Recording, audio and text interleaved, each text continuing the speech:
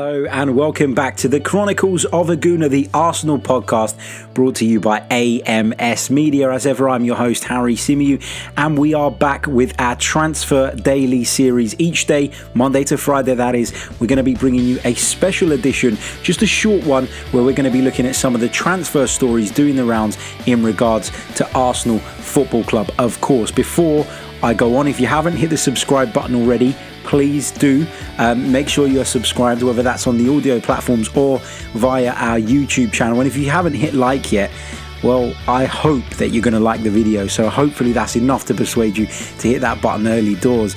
And the player that we're going to be talking about today is a player that Arsenal have been linked with for quite some time now. It's a story that isn't going away, and those are the reports linking Arsenal with the Chelsea winger Willian. Of course, the Brazilian, he came to the Premier League back in August 2013 from Anzi Machkachkala, if that's how you say it. Russian side previously, of course, though, of Shakhtar Donetsk. He came from Russia to the Premier League to join Chelsea in a deal reportedly worth £31.95 million. Now, if you remember correctly, it looked as though he was White Hart Lane bound, and right at the last minute, Chelsea stole in and Willian opted to join Chelsea, if I'm remembering that correctly. But I just remember him snubbing them somehow. And, you know, regardless of how that happened and the ins and the outs of it, it's great to see anyone snub Tottenham, to be fair. So he's already got a green light from me on that one. But in terms of Willian's suitability to Arsenal and the project at Arsenal at the moment, I'm going to have to say that, in my opinion, signing Willian this summer would be the wrong move. And I'm going to go into the reasons why. There is no denying that in terms of his quality and in terms of his outputs and what he produces on the football pitch week in, week out, he would be an upgrade for us on a number of players. He's a very, very good footballer. He's a top quality sort of operator. He's been around the block. He's 31. He's going to be 32 next month. And that is one of the reasons why I'm a little bit skeptical about it. But we'll come back to that in a moment. Let's just look at his outputs this season. And the proof is in the pudding. Willian can still do it at Premier League level. Chelsea have, of course, qualified for the UEFA Champions League next season. And Willian has played a massive part in that. 36 Premier League appearances this season. He's got 9 goals and provided his teammates with 7 assists. He's been in Frank Lampard's starting 11 this season 76% of the time. He's played 76% of Chelsea's total minutes in the Premier League, and he's participated in 23% of Chelsea's Premier League goals this season. So you can see that this guy is still capable of having an impact. He still does have a massive impact on Premier League football, and in particular at Chelsea. And of course, he gives you that flexibility in the sense that he can play from the right, he's comfortable playing on the left, and he can also play in the hole as well. Willian is a really useful player anywhere across those sort of attacking midfield and wide positions. Willian is your man. He can do a job there. Of course, he's an experienced Brazilian international as well. 69 caps for Brazil to his name, 9 goals in that time. So yeah, look, there's lots to suggest that Willian would be a good addition to Mikel Arteta's side. Add to that according to transfermarket.co.uk, his current value stands at £20 million. The fact that he's available for free this summer makes it a little bit of, what's the word? It makes it an appealing one, and it means that I'm sure Arsenal will not be the only clubs going after Willian if he is indeed to leave Chelsea. There's been some contradictory reports, though, flying around in the last few days, and so I just want to address those. We heard previously that he was not going to stay at Chelsea because Chelsea were only willing to offer Willian a 2-year contract. It's understood that the Brazilian is after a 3-year deal. That's what he wants. He wants a 3-year contract that would, I guess, essentially see him through to the age of approximately 35, and then he can say, see you later, and perhaps either return back to Brazil. Maybe he'll go and play in the MLS or the Chinese Super League, you know, one of the retirement leagues, as I like to call them. But those were the stories doing the rounds. Chelsea were not willing to give Willian the 3-year deal that he wants.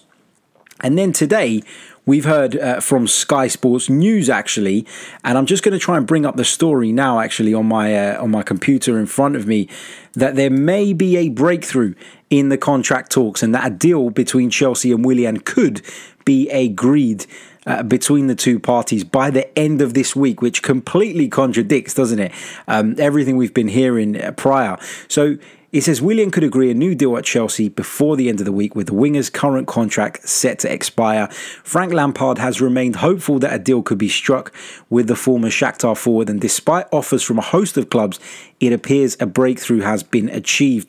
The 31-year-old Premier League winner has been holding out for a 3-year deal, while Chelsea have only offered a 2-year deal. And then it goes on to say that the news will come as a blow for Arsenal and for Barcelona, for Manchester United, and for David Beckham's Inter Miami, who have apparently also asked to be kept informed of Willian's availability. So there's, all of that stuff's going on.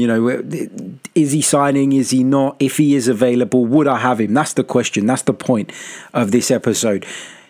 Me personally, as I said right at the top of the show, top quality operator, has lots to offer still at this level. And as I said, he would be a real upgrade on some of the players that we have in those positions. I genuinely believe that. However, if Willian is after a 3-year deal, I don't think Arsenal can offer Willian a 3-year deal.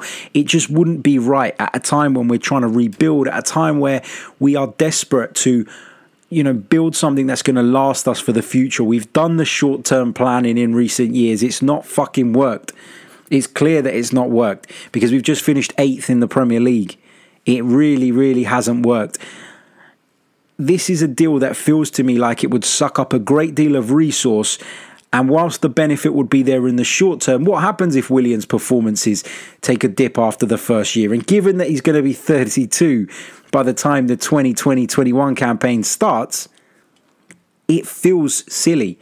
I know he's available on a free transfer, but mark my words, Willian will want a fair wage packet. The geezer's been earning it at Chelsea for the last how many years? I'm sure he is going to want one hell of a pay packet. And given we keep hearing about the financial issues at Arsenal and the fact that we're trying to get rid of these sort of older players who were good, I guess, fits for the short term, but they're not anymore, I just don't think it would be the right approach. And it pains me to say that, because if we're just looking purely on football ability, I think Willian is good enough, and he probably will be good enough for another couple of seasons. But given the age, given the investment that's going to be required, I don't think that this is a risk that Arsenal can afford to take at this particular moment in time. It worries me. It really does. The links have obviously been made for a number of reasons. Obviously, he's available. Obviously, he loves London life, as does pretty much most players that come to this country and play for the likes of Arsenal, Chelsea. They don't really want to leave. The pay is great. The lifestyle's good. London is a wonderful place when you've got money in your pocket. But, it's... it feels like it might be a bit of a convenient link because of the Kia Joorabchian stuff. And we know that Kia Joorabchian, apparently at the moment, he and Edu are in bed together and they're doing deals and they're trying to get things done. Willian, of course, is represented by Kia Joorabchian Sport Invest UK Limited, which means there is a good chance that the deal could come to fruition. But my heart, my football heart, that doesn't take into account any logic or anything else, just purely in terms of the quality of football that I love to see, tells me go out and get Willian, give him an offer that he can't refuse. But my head tells me it would be a bad deal from a business perspective, and it would set us back potentially, not just next season, but for seasons to come when we're stuck with a player like that on the wage bill. And if he did get a 3-year contract and his performances dipped, he could essentially do a Mesut Ozil and sit around, collect his pay and do nothing. And that worries me. And it probably worries me more because we've been burnt by that in the past. But that's just my take on it. Willian feels like a bit of a gamble for me, just based on the reasons that I've gone into. Again, I'll reiterate the point. I think he's a wonderful footballer. He's very experienced, very talented. I think he'd add something in terms of his drive, his directness, in terms of his ability to deliver set pieces with a high level of quality. There's so many things he would bring to the team from a footballing perspective. But in terms of resources, I think he would drain a hell of a lot of our resource. And I can't see this being one for the longer term future. If Willian was saying, yeah, I'll have a 1 year deal, great. That would be the ideal scenario. I'd snap him up like that. If Willian said I could join on a 2 year deal, again, providing the figures weren't fucking crazy, I'd do it like that again. Because I really, really do believe that Willian is a really, really good footballer and somebody who, as I keep saying, will improve this Arsenal side. However, if he's only after a 3 year deal, I can't see how Arsenal do that. I can't see how that makes sense. I can't see how we take that risk again. And the very sort of short-term planning that has put us in the position that we're in now, it would feel to me like we've not come away from that, like we haven't learned our lesson, and that would be really, really disappointing and deflating. So that's my opinion on Willian. Great player. I'd love to see him play for Arsenal, but I just think from a business standpoint, it does not make sense, particularly if he is demanding a 3 year deal. Chelsea are supposedly the favourites to renew his contract now, so the whole thing has flipped a little bit, but Arsenal are still in the running, and you know, you just feel like with the Jarabchian links that this link to Arsenal is a very real one. So I thought it was worth discussing. Let me know what you think in the comments section below. Would you like to see Arsenal snap up Willian from Chelsea this summer? If he does indeed agree a new deal there, will you be disappointed that he hasn't come to the Emirates? We'll have to see how that one unfolds. But let me know your thoughts in the comments section as always.